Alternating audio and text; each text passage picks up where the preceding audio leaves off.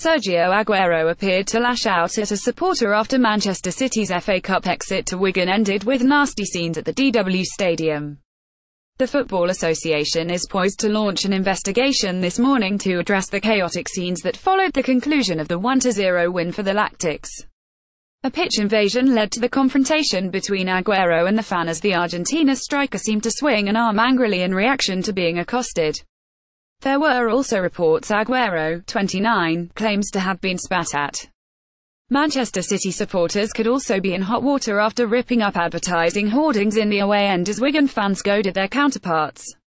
Read more. Grigg ends Guardiola's quadruple dreamREAD. More. Grigg revels in dousing Manchester City's fireWigan. Chairman David Sharpe told the BBC, "It is not nice to see. Football is emotional. It is what it does to fans. But I don't like to see this at the end of the game. It is a massive result, but we have to stay classy in football. I don't like what I am seeing here." Manchester City manager Josep Guardiola, second from left, argues with Wigan manager Paul Cook.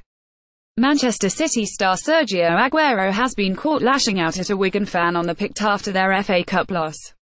Source: Twitter. Beanie Man Sports. Manchester City fans start to launch advertising hoardings onto the pitch and in the direction of the police after the final whistle in a dark reminder of the 1970s. It was a fiery affair and tempers began to boil over when Fabian Delph was sent off for a challenge on max power in the first half.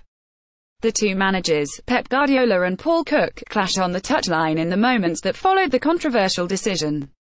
They continued their disagreement in ugly scenes captured by TV cameras in the tunnel as they had to be separated by coaching staff as they headed into the changing rooms.